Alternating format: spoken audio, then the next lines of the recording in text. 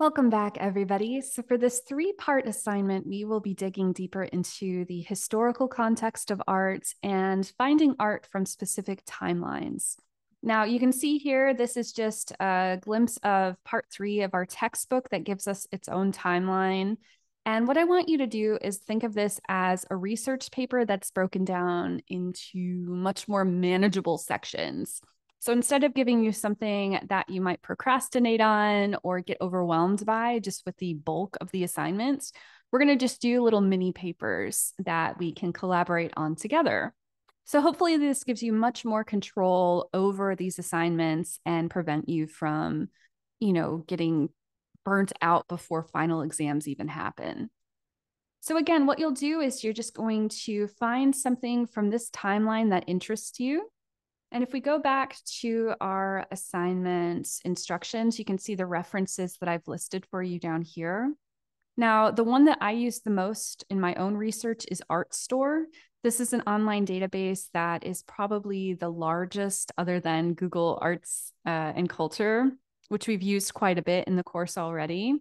And the nice thing about this assignment is that you can break it down into specific timelines and you can find the citations and other sources on there for you. So it's doing a lot of the work for you for this assignment.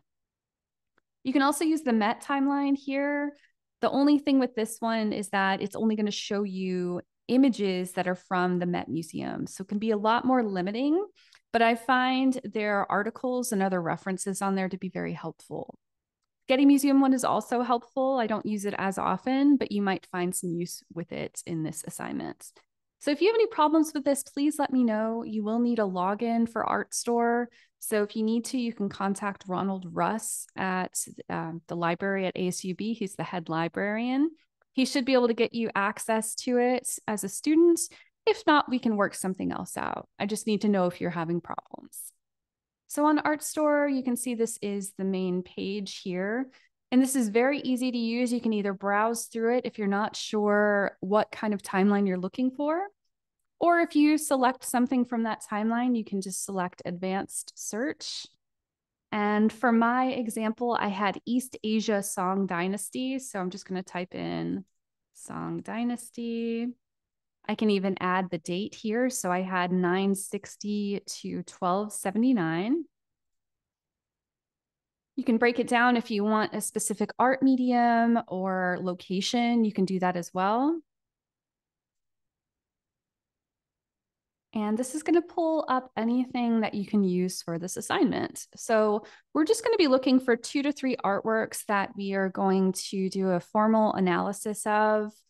And for this one, I would dig deeper into what the Song Dynasty is doing at this time. What are their cultural practices? How do they relate to the art? And for example, I can select an image. Gives me a good amount of a description right here that I can work from.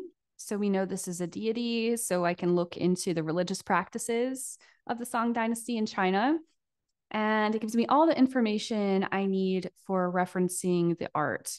You can even download the image, so you get a high resolution image to put into your assignment and share on whiteboard. And then you also have a cite this item option here that gives you all of the sources that you can use for your final paper. So with this, you will need to choose a citation style. I prefer the Chicago Manual of Style, but I know you may not be as used to using that one. It's pretty specific. So you can use APA or MLA, whatever works for you to prevent any plagiarism. That's the only thing I'm really worried about with that. Now, when we go back to our assignment here, when you're eventually finished with your formal analysis, it's not very long. It's very similar to our practice essay. You can upload that. And then you'll also just share your images on whiteboard. So here, I really just want you to share a little bit of information about what you have. I'm not expecting you to put your whole essay in there or anything, but I want you to put a little bit of information that could possibly inspire another student, give them a little snippet of what your research is. And then you can just place the art images where they would be location-wise in the world. So if you have any questions about this assignment, please let me know. I'm very happy to help you, and I look forward to seeing what you select for it.